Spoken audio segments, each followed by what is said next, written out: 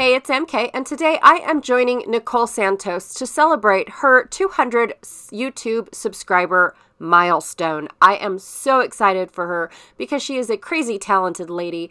I love seeing all of her works come over. Now, the layout that I'm lifting today, she actually was doing a sketch, and so I thought that I would do my own spin on it because of the fact that when I scrap lift people, I pick and choose what it is that I just absolutely love about the layout. And so with that being said, I'm showing you guys all of these really cool items that I'm going to be using, which is Mintay Woodland collection, as well as these gorgeous, cute, adorable little flare. And then of course some X's from Bramble Fox, which I don't understand, but I think they do look kind of cool on a layout. I also have this really cool fire hydrant that I found over at Bodie, California. And here is the paper collection by Mintay, and it is brand new to me. I got it for Christmas, so I've been dying to use it. But now Mintay is coming out with their own die cut elements, which is the exact same thing as the cut-aparts.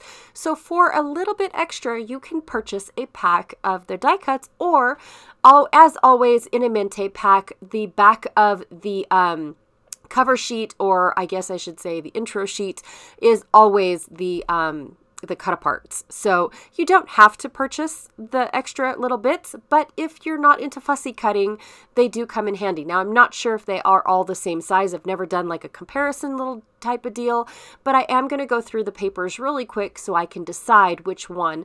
I knew already which paper I was going to pick, but I wanted to make sure that that is the exact paper that I wanted to use after seeing it in real life and in person. Now, because of January being Baby Got Scraps, and I usually always get papers for Christmas. Thank you, my children. Thank you, my husband.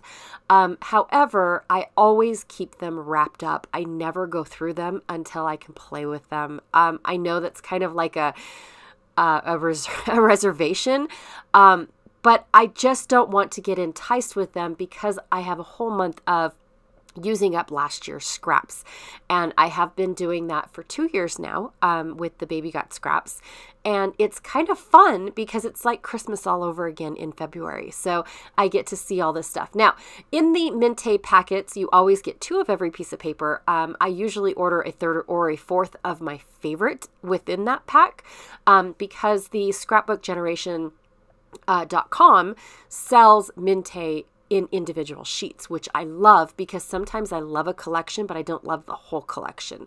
And so I like being able to purchase just 1 or 2 papers at a time instead of getting stuck with papers that I know I probably won't use. So anyways, I decided to take this gorgeous wreath. Oh my gosh, it's beautiful.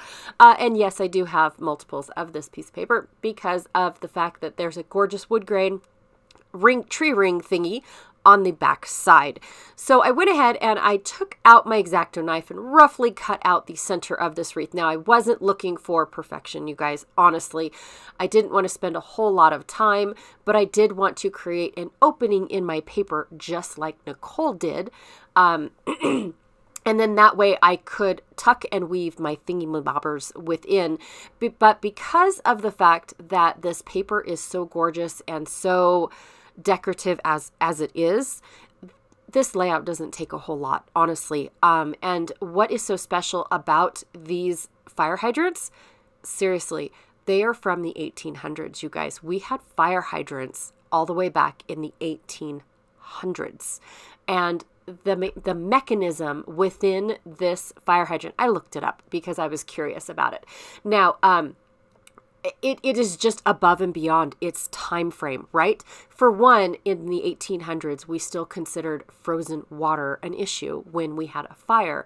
And so this being a dry hydrant, which basically just means, or it's dry barrel, I should say, means that it has a valve mechanism inside that you have to turn on to allow the underground piping system that is full of water to reach inside this hydrant in order to get it through your hose, right? Now, today's models are a little bit more intricate and they do have a little bit more into them, but this one here is pretty self-explanatory. You take the nut on top, you open it up, releasing the valve, which releases the water up into the hydrant, and then it reaches the spigot of where the hose is attached, right? Now, this is only 1.5-inch hose because that's what they had back in the day, was just a regular fire hose, which is still made today, you guys. Same exact material. Can you believe that? I am just impressed at what we created, and we haven't done a thing with it because it was perfection right out the gate. Oh my gird, that is amazing. But these types of fire hydrants were simple in their back in their day form, but the fact that these guys ran plumbing underneath and every house had water running to it is phenomenal, you guys. And the fact that they knew about the frost line and how deep to go because of the freezing, I just never imagined that back in the 1800s. I mean, yeah, I guess I could imagine, everything being like getting up to speed, but I just never knew when that was until I see things like this. And I knew exactly what it was because, I mean, it looks exactly like the fire hydrants that we have, maybe a little less obnoxious because they're not painted bright red. But it's gorgeous. And the design of it is fantabulous. And if you look it up, oh my gosh, this is what blew me out of the water. If you look it up, people buy these for outrageous amounts because of the fact that they are into the history of fire hydrants, and they're into the history of having things like this, and the complexity of the design of it, right? So I have to tell you guys that W.T. Garrett was huge in the makings of valves and pipes, and they actually call it brass works, which is kind of cool. And so when you looked up this dude's name, which was printed on the top, so this makes this fire hydrant that much more valuable because they know the make and model. Plus there's a year on it, which makes it even more valuable. Now, I'm telling you guys this, don't go to Bodie and steal it, okay? It's not worth it. But I am telling you guys all this because I had no idea until I started looking it up and seeing exactly, what was all about this. And I'm just like, holy cow, that's a thing. Wanting to know exactly who made that fire hydrant and the designs going around it, and everything is just so pretty. I definitely would want that on my block as well. Because like I said, today's fire hydrants, they're ugly. They're awful. I have one down at the corner of my street and it's like, blah, I would much rather see this. Now I do understand the emergency portion of it and why they're colored and all that other good jazz. I grasp that concept, you guys. But seriously, this is fancy. Like, woo, fancy. And the fact that when I looked it up to see exactly how it worked, because I thought, there's no way that these guys have an underground piping system. But they did. In order for this thing to work, it had to.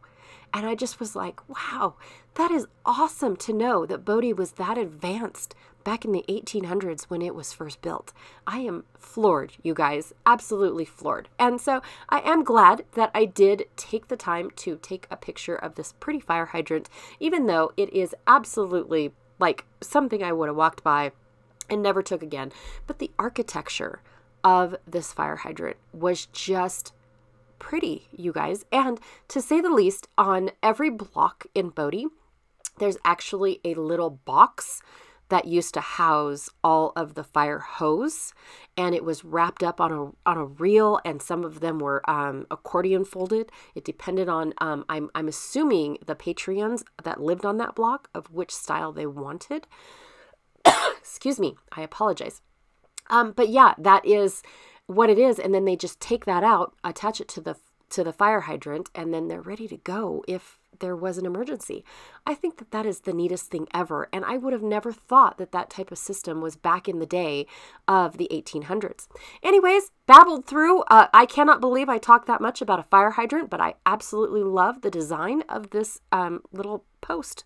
Honestly, be sure to check out everyone else that is helping Nicole celebrate this amazing milestone. I mean, 200 is an absolutely magnanimous number if you think about it. That's 200 people that want to watch you create. And her works of art are just that. They are works of art. Oh my gosh. Okay. Be sure to check out everyone else that is helping her celebrate. They are down in the description box below.